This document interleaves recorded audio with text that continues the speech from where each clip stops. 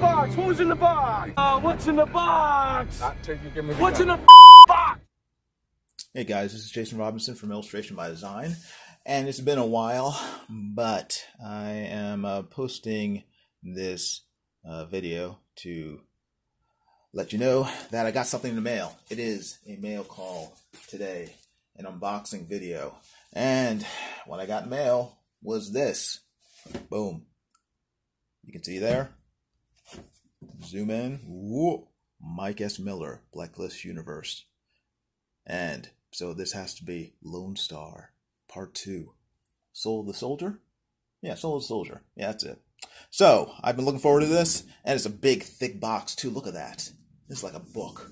It's like a huge tome. One of the two. Of comic book goodness. I'm looking forward to opening it. It's going to be really awesome. So, let me do that right now. It's in a Gemini mailer, which is awesome. As you can see here at the corners, it's been through the ringer at the post office. It's been banged around quite a bit. Smashed, smushed, crushed. But the actual comic book inside is protected. So, I'm hoping that there's no damage. And it will be perfect condition. Slice it open. Come on. Come on, come on. Let's see here.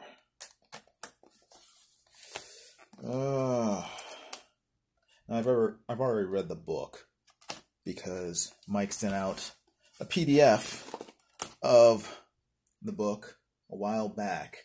And he actually sent out well, I guess he sent out a PDF to me. I don't know if he sent it out to everybody, but I got a copy, and a bunch of other people got copies of the book ahead of time because he wanted some people to look it over to find any mistakes, any misspellings, editorials type stuff. So I saw it then, and then I also saw his other book, Monster Hunt, which he sent out to everyone quite a while ago, about a month ago. So I've read the books in question that are in here, and so I'll probably give a review about them as well once I unbox it. But let me open it up. Oh, what's going on? Oh, still some tape up there. Hold on. Sorry about that. Come on. Let go. Why is it grabbing on? There we go. All right, let's see what we got here. Now, what tier did I get? I got like a special, I think, first brigade tier, where I got like, what did I get? I think I got like a copy of each cover. I'm not sure. Let's find out. First one. Lonestar, Soul of the Soldier. Oh, it's signed too by Mike S. Miller. That's the signature right there. That scrawl. Very nice. This is a cover drawn by Mike. Colored by, who is this colored by? I don't know who. Not sure. But it's colored by someone. It might be colored by that guy. Jambiri? I don't know. I have no idea. Anyway, it's a great cover. Looks good. That's foreshadowing, folks. That's foreshadowing. It's very cool. Okay. That's cover one. What's this? Oh, ooh, this one's also signed. Is it signed by Mike? I guess it is. Yeah, here's another one. This one is drawn by John Malin. John Malin cover. Very cool. And who's it colored by? Is this colored by Kyle Ritter? It might be. Might be colored by Kyle Ritter, but it's a cool cover. I'm not sure. I don't know if, I think this was penciled by John and inked by Mike. So, because I can see John Malin's work in it, but the inking is better than John Malin's. And I think that this is Mike's. I can see Mike's features in some of it, so especially here in that face and the hair. So I think this was inked by Mike. I might be wrong, but I think it was inked by Mike. Cool cover, looks good. Nice combination of styles. Very good. Love the coloring. Awesome. All right, that's number 2. Number 3. What's this? Ooh, cool. A Gone with the Wind cover. Now, this cover should now be illegal since Gone with the Wind has been canceled by HBO. HBO Max? Whatever.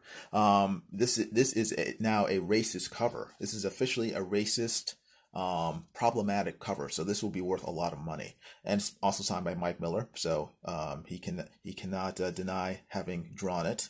So he too shall be canceled. We'll work on that on Twitter. But other than that, it looks really good. Great coloring. Love the flames in the background. Great work. Great Sir Pieta look to it with Angel and Lonestar. Very cool. Very cool stuff. Nice. All right. Book number 3. What's this one? Woo! Ah, cool. This is the Ethan Van Sciver cover. Ooh. This one, it will also be worth a lot of money because this is before the Comic Gate rift that has occurred. So this is probably the last collaboration between Mike S. Miller and Ethan Van Sciver. So this will be worth $5 gazillion on eBay, no doubt. And it's also signed by Mike. I need to get Ethan to sign this as well at some point. I don't know. I don't know when. He has to do conventions. See, signed by Ethan. And this is also colored by Kyle Ritter, which is very cool. Nice cover. I like it. I love the colors. I mean, Kyle's such a great colorist. I mean, it's like, because I saw this in black and white when Ethan first did it, and I was not impressed by it. I was not impressed by it in black and white. But as soon as I saw the color, I was like, dang, Kyle like took that art and elevated it from like, I don't know, a 7 to like an 11. It was just, it's so much better in color. I mean, it's just really good. Great stuff. Yeah. Very nice cover. Well done. All right, what's this next one? Oh, cool. The Elliot Fernandez cover for Monster Hunt. This is the team up between Lonestar and his crew, and it's a 3-way team up. JAWBREAKERS, and then John Malin's Graveyard Shift. So this is based off of the classic Marvel Comics Secret Wars issue 1 cover by Mike Zeck.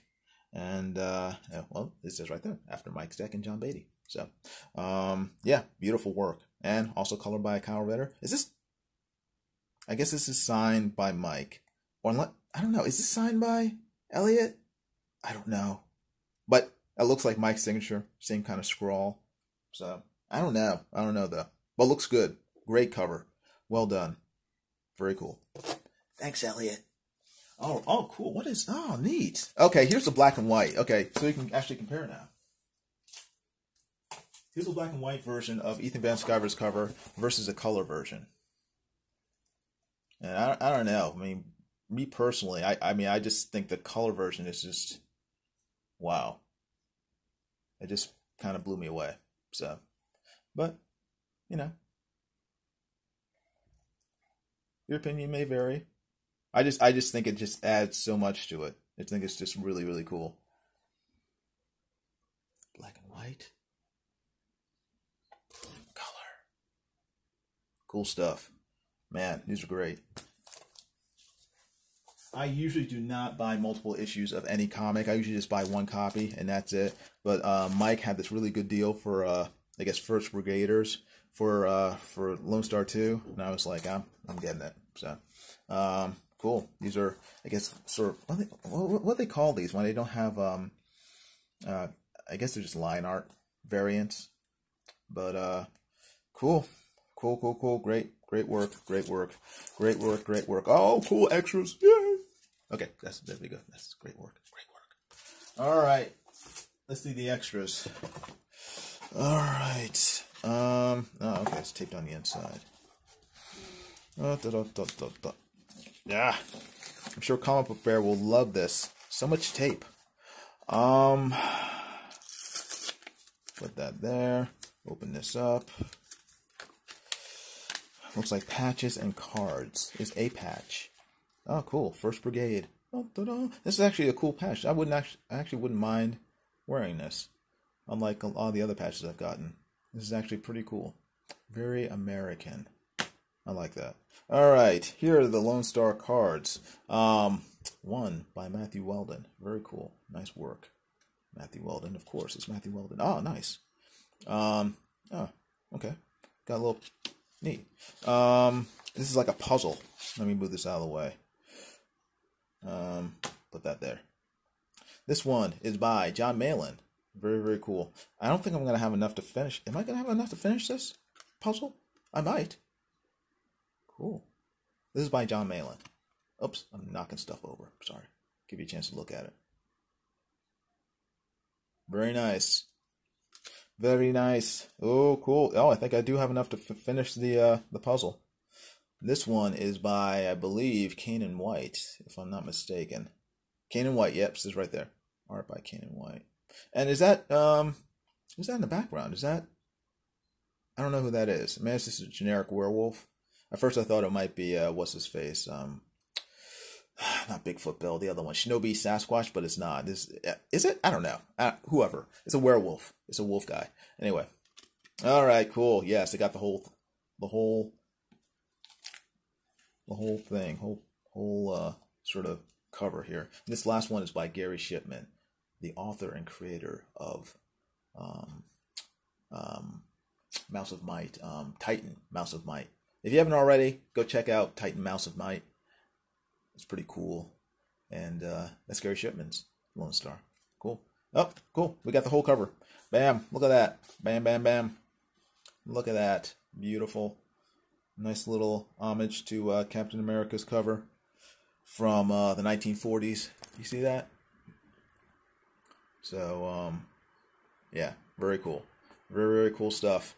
So, that's all the extras for Lonestar Soul of the Soldier.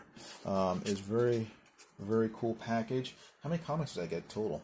Let me put this back in the bag so I don't destroy it. It is raining outside. It's pouring buckets. Raining cats and dogs. So luckily my comics are safe inside and are not still sitting outside in the rain. Fortunately, it didn't start raining until after I brought them in. So, that is good as well. Alright. Let me see the actual comics. How many did I get? I get like 9 or 10. I got 1, 2, whoops, is that 2? Yes, okay. 2, 3, why is this so thick? 4, 5, 6, 7, 8, 9 comics. Alright, 9 comics. Whoops, 9 comics. 9 comics total, that's a lot. And I got, like I said, I got a good deal on them due to the tier that I purchased. Now, in regards to the actual story, I guess I'll go, let me do Monster Hunt first. Because that got sent out to all the backers, so I don't think there are any real spoilers in it. But where did I put it? I just had it. It's on the bottom, of course. Of course it's on the bottom. Alright, Monster Hunt. This is a book written and drawn by Mike Miller, and including his characters, Lonestar and the Unknown Soldiers, combining them in a sort of a team-up with Graveyard Shift by John Malin, and what's that? I keep thinking Ghostbusters. Jawbreakers by Richard C. Meyer, your boy Zach. Okay, so it's a 3-way team up with those characters. Now, I read the story in PDF. My thoughts on it. It was okay. It was an okay story. The art is good. You know, it's Mike Miller. You know, he does good art. If you've seen his stuff before, you know what to expect. Great figure work. You know, good inking. You know, style's not for everyone, but I mean, he's a great artist. I mean, he's really good. And extremely fast. So, you know, I mean, look at those trees. Look at that. I mean, to me, I mean, stuff like that, like, shows me how good of an artist he is. I mean, everything from the way he draws guns to, you know, human figures to backgrounds. I mean, Mike Miller is extremely skilled. Now, my problem with the book itself, it definitely isn't the art. It's the story. The story is sometimes confusing, but also I think, okay, like this scene here. Do I need to zoom out? I don't know. There's this. They're telling a story, and then it cuts to a scene in the middle of the story.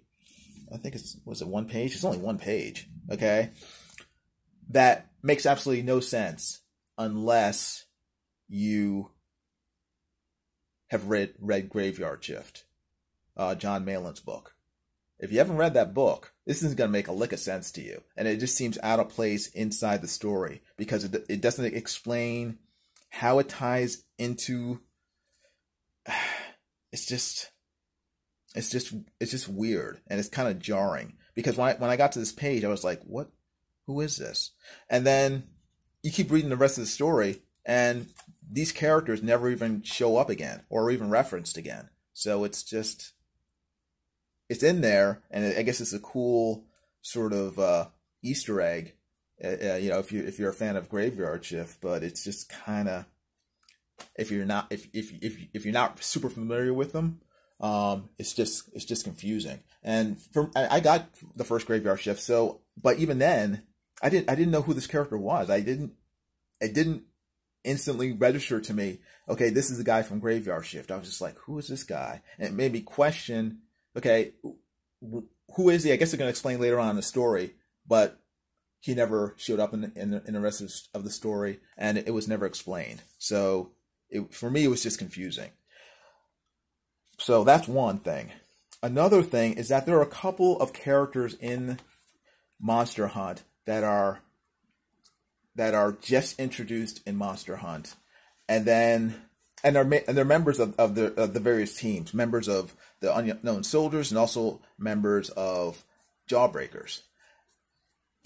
And you barely get a chance to know them, and then they're gone. Okay, never to be seen again. And so, because you have no connection with these characters, you know, they only have a few lines each in the book. So when something happens to them, you don't care. It's just like, or it's confusing. Things happen in the book, and I'm just like, what? Okay, that happened, but what was the point of that happening? And it doesn't make any sense. So, and again, this is a short book. It's not really a short book. It's the size of an average comic book. It's 24 pages, maybe. But for the events that happen in the book, you read it and it feels like only half the story is being told, and there's not going to be a sequel to this. So I was just like, you know, it would have been better if I wish the story had been 48 pages so that they could sort of build on who these characters were, why we should care about them, you know, and had some connection to them, because without that, it just seems like, you know, it seems kind of pointless to even have them in the book. It's like, why even have them in the book if you're not going to sort of flesh them out more? And I guess that sort of leads to the third problem I have with the book. There's no real antagonist in the book. There's no villain in the book. They're fighting each other due to mistaken identity. which I guess you can say that, I mean, that mistaken identity is a common trope in comic books. You know, they think that, you know, one another is the villain, so they fight, and then they become friends, and then they go after the real villain. But in this book, there is no real villain. It's just them sort of fighting each other, you know, for, you know, half the book. And then it's just like, oh, okay, you're not a bad guy. Okay, let's just go on our merry way. Hey, look, hey, we're all friends now. Except, you know, people ended up dying as a result of their mistake, and it's like they don't care. It's just like, oh well, we're just, you know, we're just imperfect men. We're just imperfect men. You know, people died. Oh well. Oh, that's a shame. Oh well. Well, let's just go on home. It's going to be okay. It's going to be okay. And so again, it just seemed like half the story is being told, and I was kind of left wanting with this. So Monster Hunt, I don't know, at a scale of 1 to 10, I'd probably give it a 5. The art is great. The story is okay. It's just very kind of shallow, kind of empty. And I know that part of it is due to the length. I mean, it's a 24-page. Oh man, that's a cool back cover. Great cover, Mike. You know, I think it's due to the length of the story. It's a standard comic book size. So, but I think that if you're going to have a comic book size that's just 24 pages, you need to have a story that fits 24 pages. It seems like Mike tried to fit a 48 to 64 page story into a 24-page book, and it doesn't quite work. And left me confused and a little what I say, leave me annoyed. I guess annoyed in a sense that I know the book could have been better. So, but the art's great. So, that's my review of Monster Hunt. A nice looking book, but could have been better. Now, I kind of have the exact opposite feeling for Soul of the Soldier. Soul of the Soldier, Lonestar Soul of the Soldier, the second issue of Lonestar by Mike S. Miller is fantastic. It is really, really, really good. Especially, I mean, compared to the first issue. I mean, first issue was like, it was okay. It was good. I liked it. It was good. It was well done. Second issue, much better. Much better. The characters are fleshed out much more. You find out more about the relationship between Angel and Lonestar. You know, they get closer together. Stuff happens in the book that I won't spoil, but really cool stuff. When I say cool, I mean cool stuff in terms of the stuff that happens. How do I put that? It just makes no sense. Cool stuff in the sense that it's not real consequences happen in the book. Okay, that's what I mean by cool. Consequences happen in the book. And it's, to me, that's cool. I like seeing, I mean, it's sort of the exact opposite of Monster Hunt for me, where you know, things happen, but there are no consequences to those things happening. Here, things happen, and there are consequences, and then those lead to other consequences, and I guess in the next book. But Lonestar is really well done. Art is great. The story is great. We get a little return of the what was it, MS-13 gang that he fought in the first book here, and again, it's a sequel. They get beat up again. Surprise, surprise. But no, it's a great book. Well, I mean, and again, it's sort of the exact opposite of Monster Hunt. I mean, I like the art. It's the same art, same artist, but the story is what I really like about Soul of the Soldier. It's just really good, and it's so much better than in Monster Hunt. That's kind of what frustrated me about Monster Hunt. It's like I just wish it were 48 pages, so we could have gotten more from that story. But going back to this book, it's just well done. I mean, look at this huge fight scene between Nazis and the Allied forces. It's just It's just cool stuff. Really well done. You know, he has like, you know, Antifa characters in here, you know, doing their thing. Lonestar comes in, you know, he saves the day, he smashes through with his motorcycles, Harley Davidson, because he's all American. You know, he's taking out sawed-off shotguns, blowing people away. Boom, whack, slam, pow. Great stuff. The only complaint I have about this book, and it's a major complaint, is right here. This right here. The wicker chair.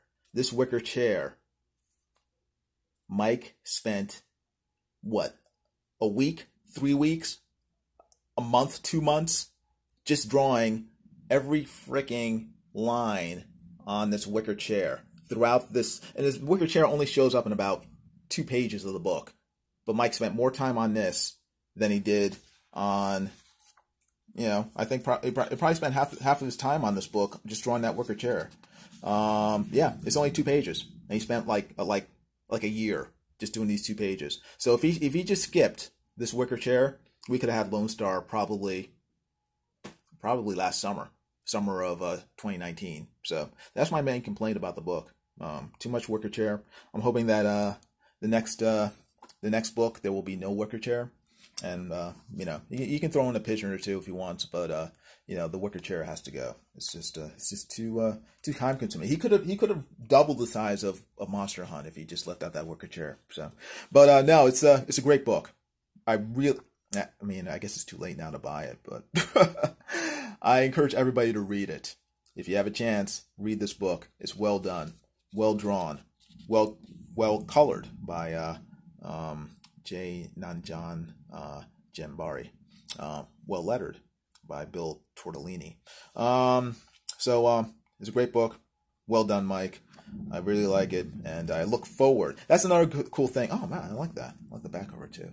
And that's another cool thing about this book. It makes you, when you get to the end, it has an ending that makes you want to read Lonestar 3 now, and that's the best type of ending for a comic book. And it's sort of a cliffhanger, but it's a good cliffhanger.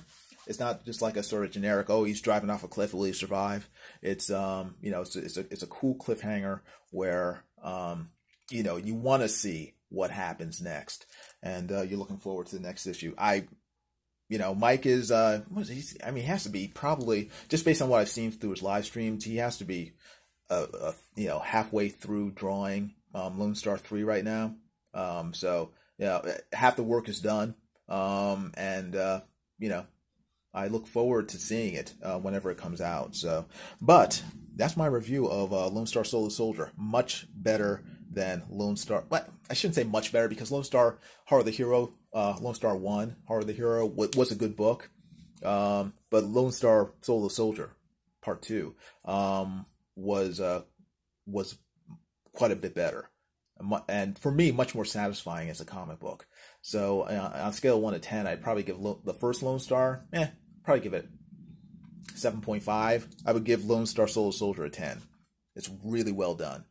So I look forward to the 3rd installment. I hope it is as good, if not better, than this one. And yeah, I really look forward to seeing it. So yeah. But anyway, hope you enjoyed this review, this unboxing. And yeah, if you haven't already, please give this give this video a thumbs up. And please hit the like button, and hit the bell for notifications of future videos, and subscribe to my channel if you would. So I'm gonna let you guys go. You guys have a great day, and again, if you have a chance, go check out Lonestar. Okay, take care. Bye.